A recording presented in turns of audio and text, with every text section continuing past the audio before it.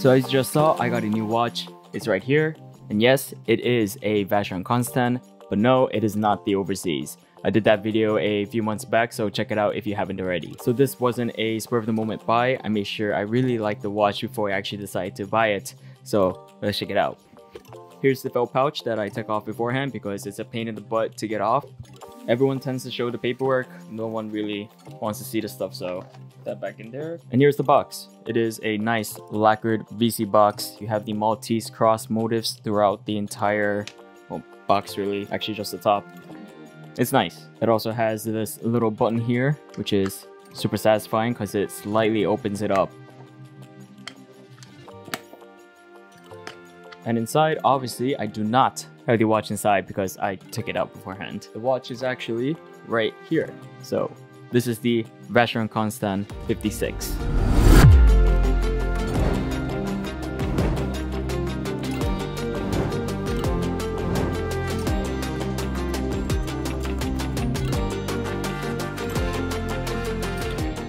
So why or how did I end up picking this watch? Well, in the past year or past 2 years actually, we've seen a splurge of steel sports watches on all social media platforms. I don't know about you, but I got pretty burnt out of seeing the same watches every single day. So when I found something that wasn't a steel sports watch, I guess this technically is, but you know, one of the hype watches like these, Mariner, Aquanaut, Nautilus, Royal Oak, my interest was piqued because there was more to learn about that watch, which doesn't necessarily mean that I like it more than the steel sports watches. And I'm sure you guys have seen how much press VC has been getting these days because of the new limited edition overseas with Corey Richards. The brand as a whole has been getting a lot more attention than they normally did. One day I was scrolling through Instagram and I found a post on the 56 and I knew absolutely nothing about it. I looked at photos, read blog posts, and looked at videos that were all in Chinese and Japanese because, I don't know, I guess this is really popular in the Asian market. I had no idea what they were saying, but I just wanted to look at the watch, I guess. And after all of that research, I really liked the watch. I kind of wanted to buy it on the spot,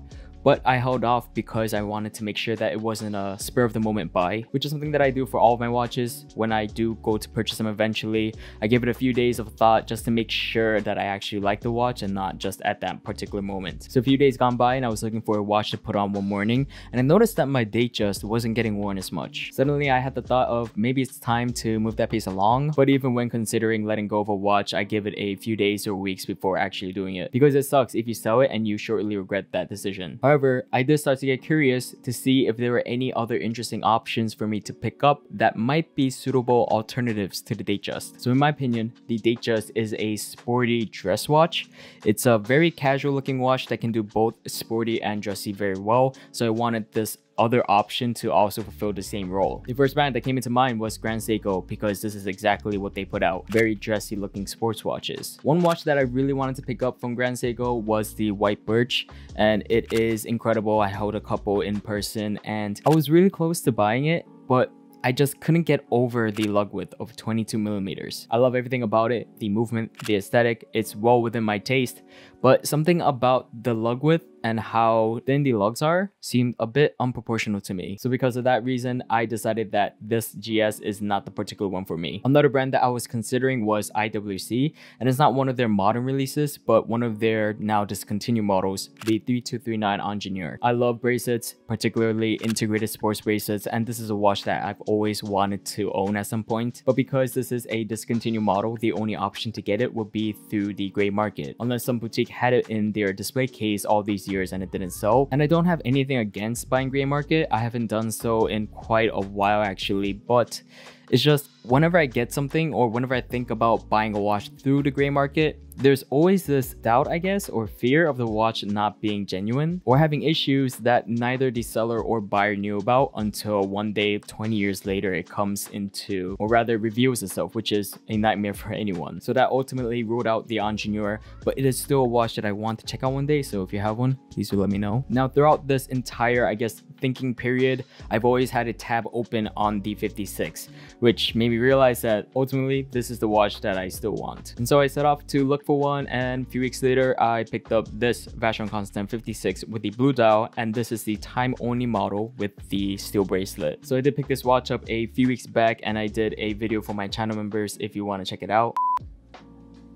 Here we go. Here we have the paperwork. So here is the unstickered Vacheron Constantin 56. All right, let's hop over to the bench.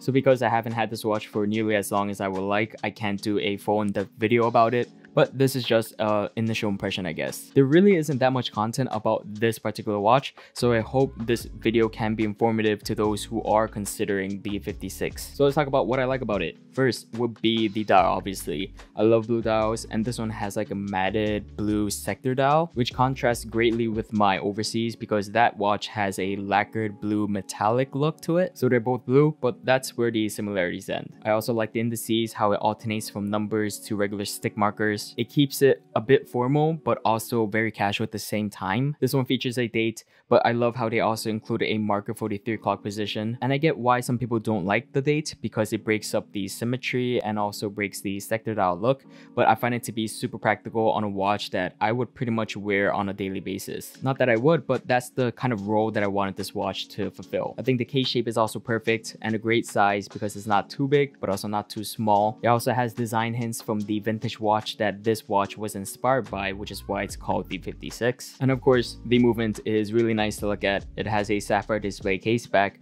but the movement is a point of discussion where a lot of people seem to disagree about. This is not technically an in-house movement, I guess, because it is a Cartier-based caliber that Vacheron assembles, regulates, and finishes in-house. The movement and the case also do not have the Geneva seals that VC is known for, which is primarily the reason why a lot of people don't consider buying this watch. How I view it is, VC didn't send it off, so they didn't spend more money on it. In return, the client also saves a bit of money as well. I find it similar to the whole in-house argument, how if it's in-house, that's great. If not, I don't really mind. But ultimately, they decided not to, and I'm okay with that. I still think it's a gorgeous movement that has been performing very well. This is also the most affordable Vacheron Constantin, and I think it is the most affordable watch among the big 3 brands. Obviously, the bracelet is going to add a bit of cost, but if you get it on the leather option, which all the other 56 watches come on, then it is going to be the most affordable option from Vacheron Constantin. I think the bracelet design is very interesting. It's not your typical oyster or jubilee design that a lot of watches are putting out these days. It comes on a nice clasp that's not too big, just perfectly sized so it doesn't get in the way of you wearing it or bother you throughout the day. And if you watched my overseas video, you know how much I love this bracelet because of its micro extension system. It's perfectly integrated into the clasp without adding any bulk,